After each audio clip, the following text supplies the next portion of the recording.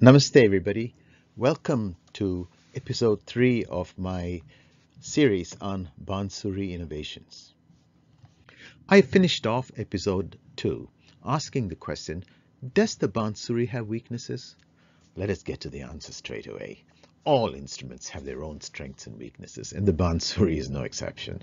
Therefore, there is always room for improvement, no matter how big or small. All flutes have some inherent weaknesses that not much can be done about. Let us look at some of these most important inherent weaknesses. Firstly, let me just start off saying that there's no such thing as a perfectly tuned flute, no matter what other flutists might say. What seems perfect to one flutist will not seem so to another, because there are always differences in blowing techniques, embouchure, and angle of attack.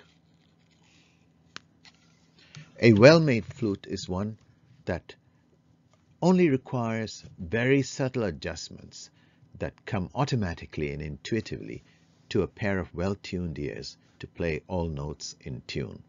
It is the vibrating column of air from the blowhole to the first open hole that produces the sound. Because of the fixed length of the vibrating column of air to each musical note, it is necessary to make use of harmonics or overtones to get higher octave notes. For notes from the lower pa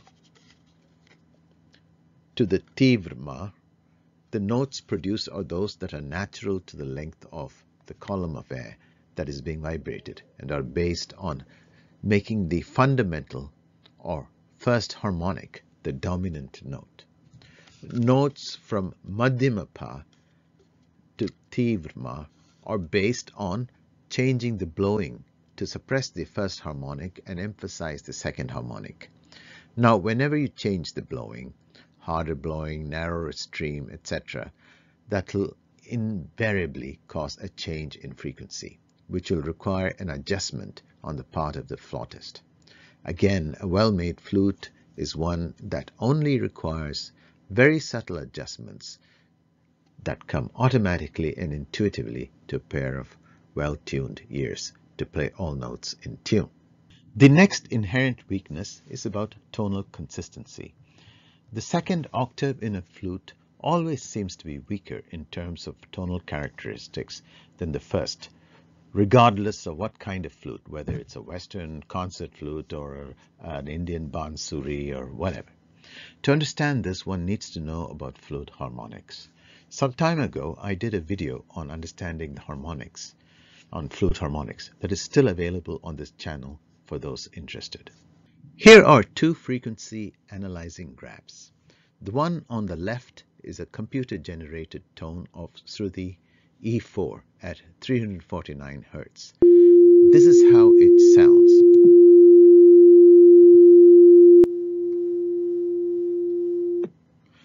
Pretty boring, isn't it? The one on the right is the same Shruti, but has 4 additional overtones added, as you can see in the graph. This is how this sounds.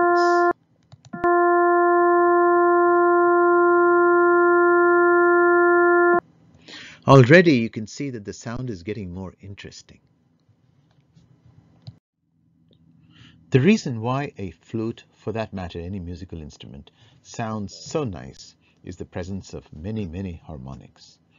The different makeup of harmonics, both in intensity and frequency, is what separates the different tonal characteristics of different instruments. Here on the left is a frequency graph of the sa played on an E bass Bansuri. On the right is the frequency graph of the next octave sa played on the same Bansuri. Here are the two sas.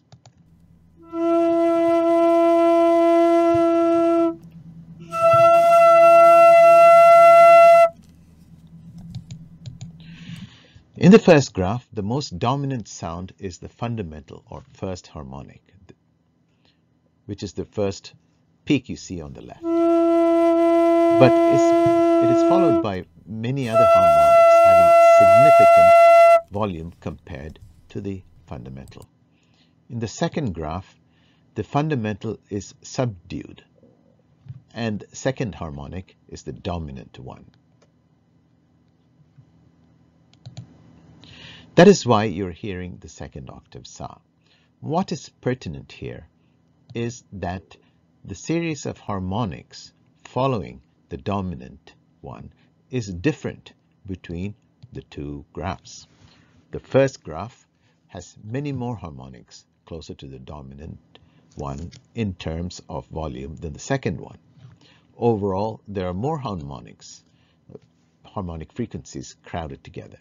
This is what makes the first octave Sa sound richer in tone than the second octave Sa. This is the reason why a flute sounds so much nicer in the Mandra Saptak. You don't have this consistency problem in stringed instruments. The different notes are played by varying the length of the vibrating string and/or changing to a different string. The different string might have different thickness, for example. Here, the fundamental is always the dominant note, and you never have to suppress the fundamental. So you're always getting the full spectrum of harmonics. In considering what are the areas that the Bansuri falls short in, we should not be comparing it with our other instruments.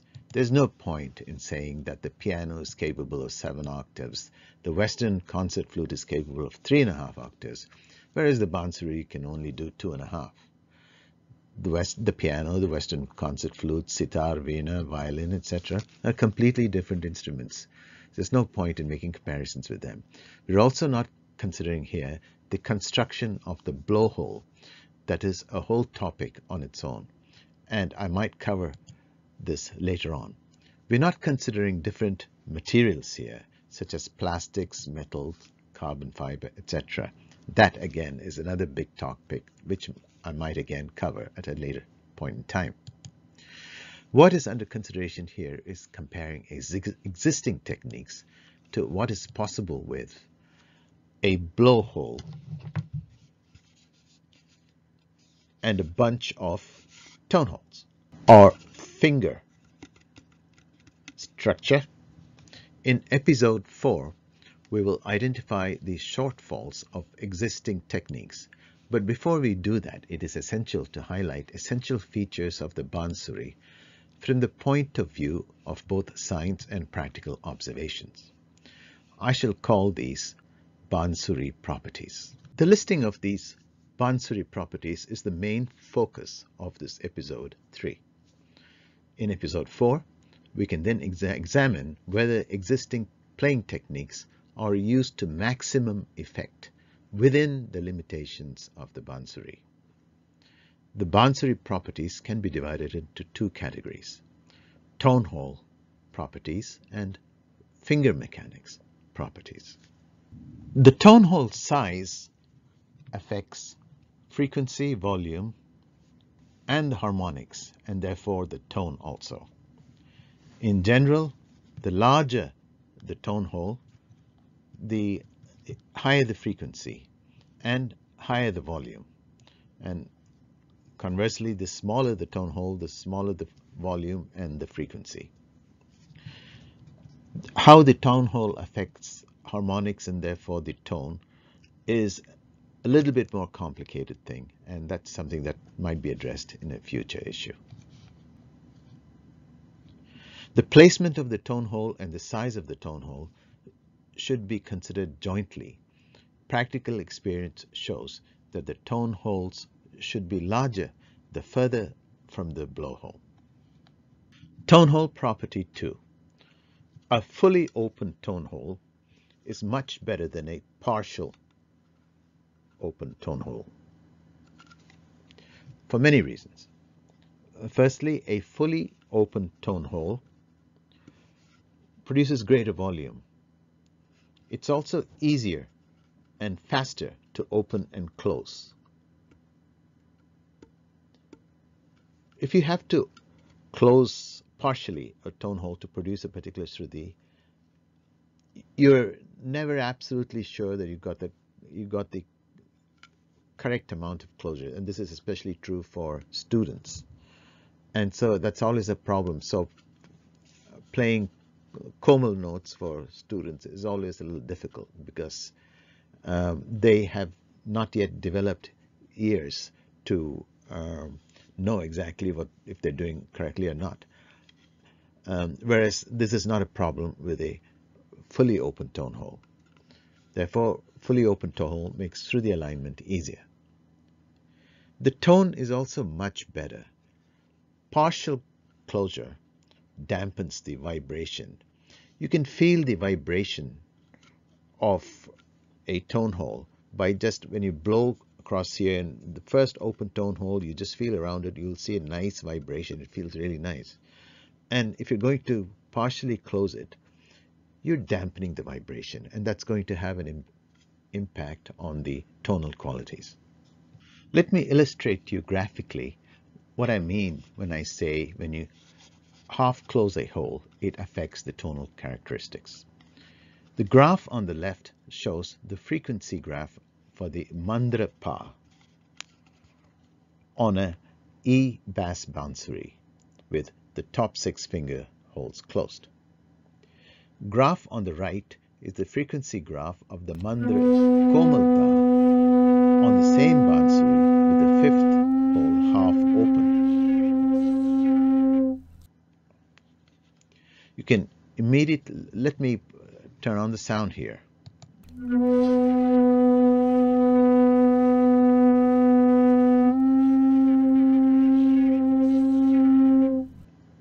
You can see a big difference between the first and the second sound. The second sound is the Komal Da. You can immediately see a major difference in both volume and tonal characteristic. Tone hole property 3.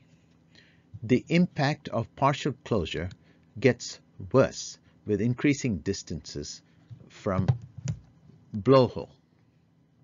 The difference in volume and tonal quality between Ga and Komal Ga is less than between Pa and Komal Da. Now let's get to the finger mechanics property.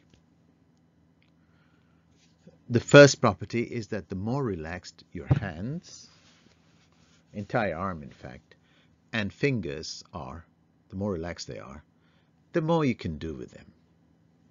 The more flexibility to reach tone holes, the faster opening and closing of tone holes, and easier to partially close tone holes whenever you need to do so. And therefore also much easier to do the various ornamentations that are needed in Indian classical music. The finger mechanics property 2. The relaxation of your fingers is entirely dependent on the closeness of the fingers to each other. Firstly, the closeness to each other of the 4 fingers, that is the pointer or index finger, the middle finger, the ring finger, and the small finger. Generally, the closer these fingers are to each other, the more relaxed they are. Now, the relaxation of the whole hand also depends on the distance between the thumb and the 4 playing fingers. Now, when you take a standard E bass Bansuri, it's a fairly thin tube, and therefore the thumb is close to the 3 fingers, the fingers above. And to me, this is a little uncomfortable because the thumb is too close to make it comfortable. On the other hand, if I take the same E bass Bansuri, take a Bansuri that is thicker. See, this is a much thicker Bansuri, which means that the outside diameter is bigger than the other standard Bansuri that I saw. I feel much more comfortable here because of the thickness of the Bansuri, my thumb is a little away from the fingers. Now, for shorter flutes, it doesn't matter so much. In fact, it's better if the thumb is closer to the fingers. It'll be very difficult to play a very fat bansuri, but a much shorter pitch, because then it'll be like this, and that makes the finger very difficult. So there's really an optimal distance between the thumb and the other fingers for the greatest relaxation. Another factor is that the comfort relationship between the finger distances varies from person to person. We all have different finger sizes, strengths, and flexibility. And therefore, it makes absolute sense that for professional Bansuri players especially, the Bansuri should be custom built to suit their particular finger structure. Finger mechanics property 3. It's best to use the fingertip whenever possible to open and close a hole. The most sensitive part of a finger is by far the fingertip. This makes the fingertip the best part of the finger to open and close, as you can really feel the vibrations there. So your playing can be a lot more sensitive. Also, the fingertip is where many important nerve endings are. Nerves that connect to the various chakras in our bodies and important nerve centers. This obviously has a lot of healing implications too. There's another important reason why using the fingertip is the best. And we now come to finger mechanics property 4. Using fingertip provides the greatest leverage. Let me explain what I mean here. Suppose this is the hole you want to close, but you want to use almost the base of the finger to open and close. You have to move your finger quite a bit to properly open and close. If you use your fingertip, on the other hand, you don't need to move it much, just a little bit more. And what this means is that you can open and close the finger holes much faster because you don't have to move it so much. So we have a bunch of fingers and a bunch of tone holes to open and close. So we come to finger mechanics property 5. We have to allocate the workload between the fingers according to finger flexibility to get the most out of playing the flute. Now let's look at which fingers are the most flexible.